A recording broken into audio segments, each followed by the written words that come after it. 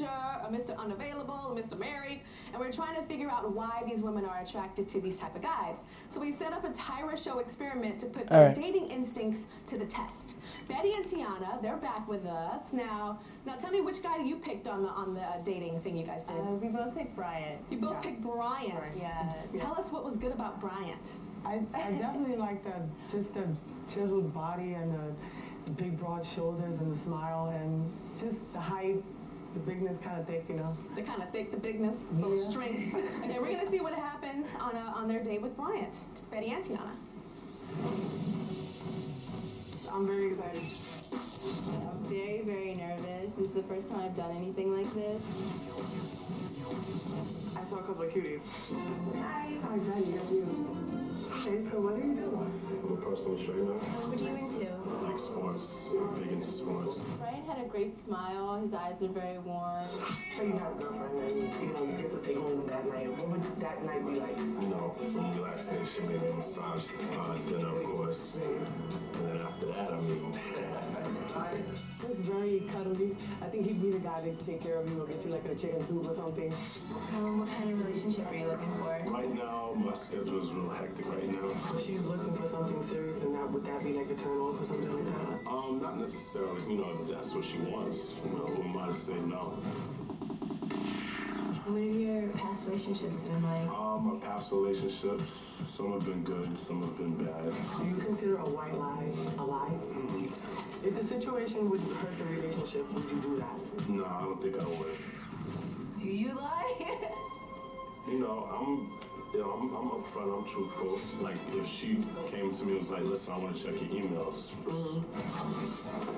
By all means, go ahead. So what if she had like a really hot friend? And she's like being very forward. Would you tell your girlfriend that she's doing this? That's a good question. Yeah, I would tell her. Are you faithful, or do you like to date multiple people at the same time? I can be a one-woman type of guy. He's definitely very attractive. He's a cutie pie. Nice to meet you too. Brian looks like the kind of man that I would take home to meet my mom. And he's just like big teddy bear.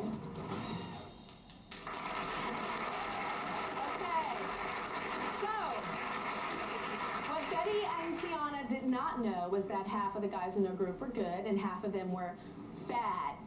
All right, Bryant, come on out.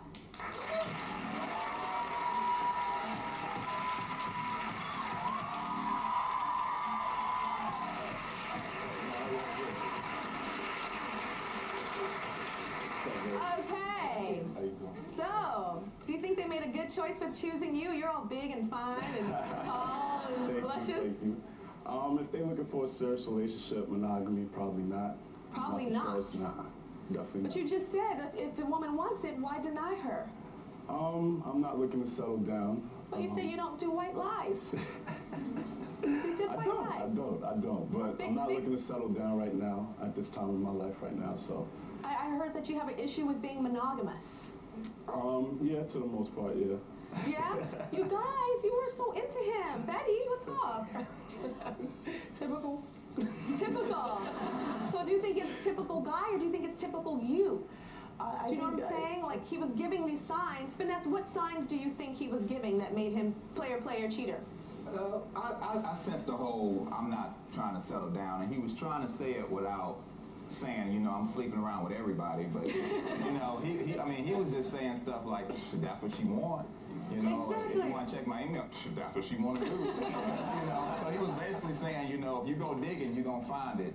You know, but at the same time, if she want to go out on a date, I'm down. And if she want to do something after we get something to eat, then we can do that too. So Ryan, would you classify yourself as a cheater? Have you, what are you laughing at? Yes, I have. Oh, I love your honesty. Yes, I have. You have cheated. You're a cheater. Cheater, pumpkin eater. Okay. So, Barbara, what did you see? No, not at all. I saw Barbara. He kept rubbing his chin. No, because you know why? That's such a great giveaway. Whenever you cover your mouth or you're trying to, about 6 times.